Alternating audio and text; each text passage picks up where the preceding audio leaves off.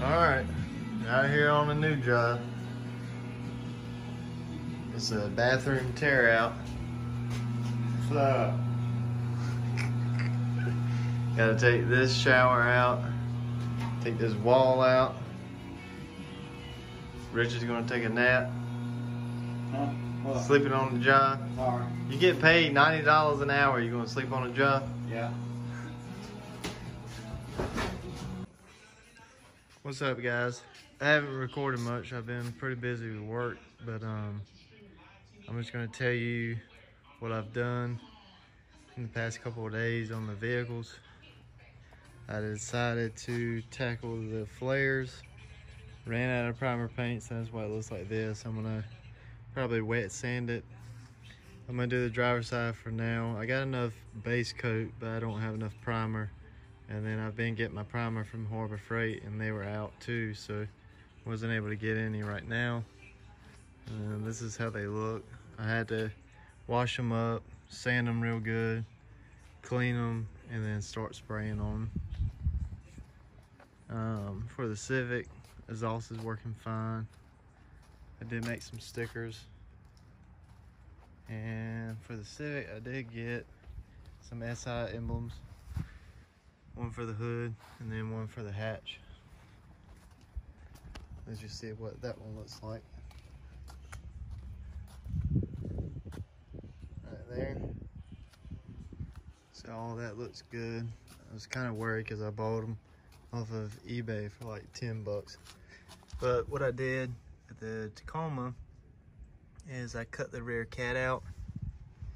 I've had this done for a day or two, and I've been battling the P0420 code, and that's with the rear cat or the rear O2 sensor. So what I did was I made my own test pipe. This right here looks funny because this is actually pipe that I cut off of another pipe, so it's got 2.5 inch pipe here to 2 1/4 or something like that, and then I just flush welded it there, so that's the same size piping going together, and then this one overlaps that pipe, so that's why those welds look funny, because the 2.5 inch pipe is only like an inch. So I did that, still got the front cat, still got the O2 sensors in, and I had 0 codes for about 50 miles, and then I just got the P0420 back in. So I'm gonna have to do the resistor and capacitor on that blue and white wire, I believe it is what you have to do. So it's a 4-wire connector for the O2 sensor, and I think all you do is tap into the blue and the white. I'll have to look back on the form that I've found. So right now my exhaust is just stock headers, no rear cat, and then one 14 or 16 inch glass pack, and then to a 4-inch tip. And I love the way it sounds right now, like it sounds really good. So that's what I've been doing on the Tacoma. Everything's doing fine on the front end. What I replaced, like the rack and pinion bushings and the white line control arm bushings. So all that's holding up. What else? Right now I do have the mud flaps on. I need to find out a way to redo the 4-wheel drive, because that paint or whatever it is worn off on the passenger side. I did make this sticker too, save the manuals. Like this one here, that lettering looks okay. Did make a sticker for the truck, TW's garage.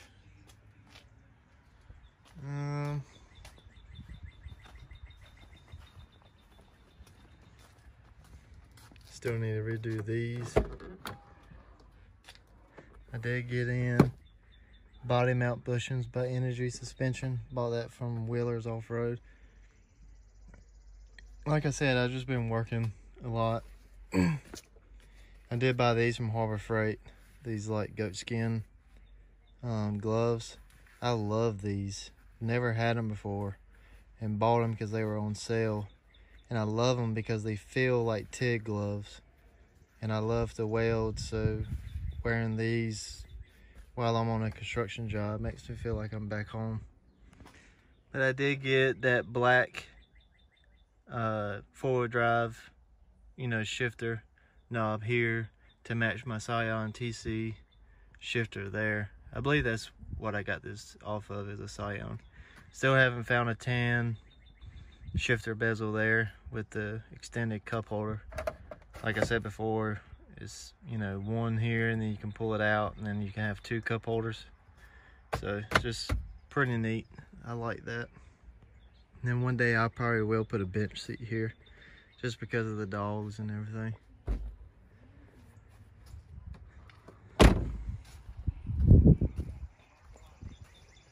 But everything on the front still the same. Still have the rim and tires. I've got them for sale. I don't know what wheels I want to go with, but I'm trying to get away from the wheel spacers. I'll probably either do Falcon wheels or Rotiform. Something different, something that I know that somebody wouldn't have like around where I live. And the other day when I was doing the exhaust work on the Tacoma, I brought out my dad's like 2001 year model Milwaukee cutoff saw, and he said that he had changed the blade because this blade's like basically brand new, and this thing did awesome. Cutting up the 2 1/4 inch pipe, had zero issues with that.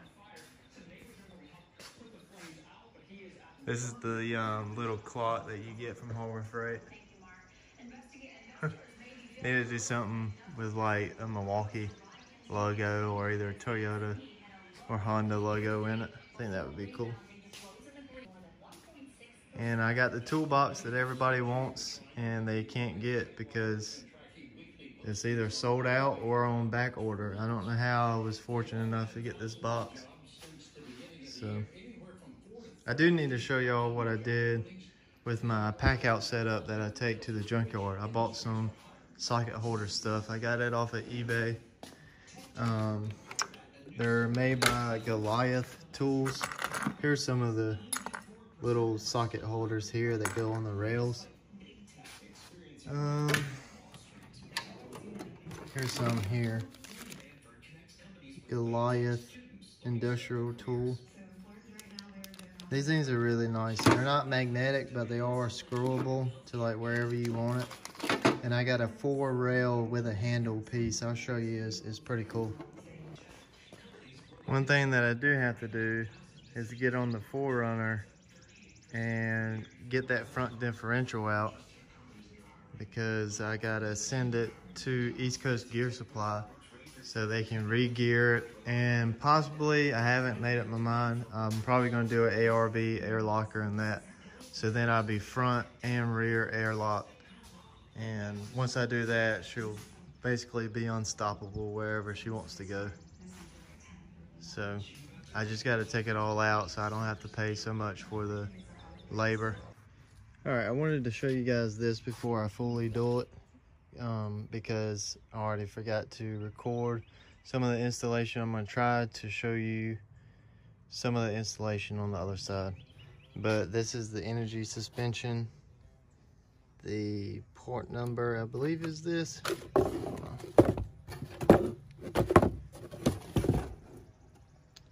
Yeah, right there, 8.4107R. So this is for your body mount bushings. As you can see on this side here, this is the factory bushings, and then this is the energy suspension bushings. This one is in the rear because the bed bolts straight to the frame, so you don't have to worry about the bed. So this one here is this one right here, and then this is your middle one, which sits here, Then this is your front one that sits, you know, way up in the front behind the front bumper. So this is the front bushing here. It's pretty much shot.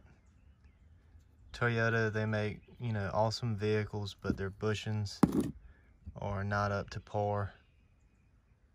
So I usually replace all of the Toyota bushings in my cars and trucks. And then this is the middle one. All these are fixed in. The middle one is probably the hardest one to do. And then this is the rear one.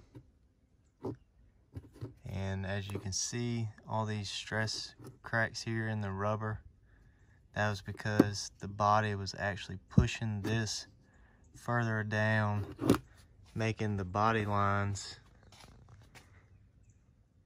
making the body, so the body here not matching with the body lines of the bed.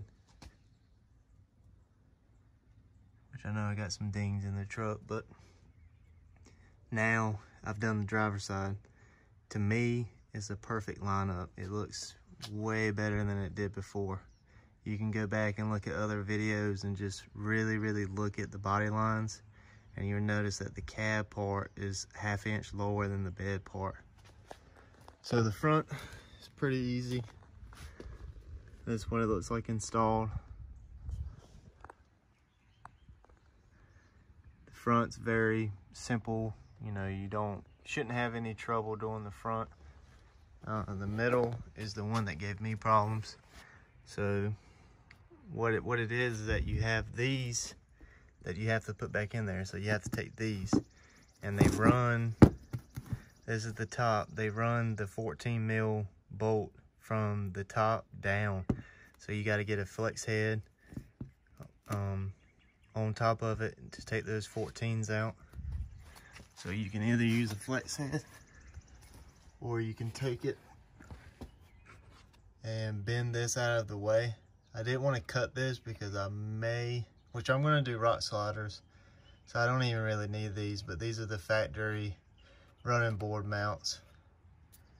And here's the bolts you got to take off for that top plate.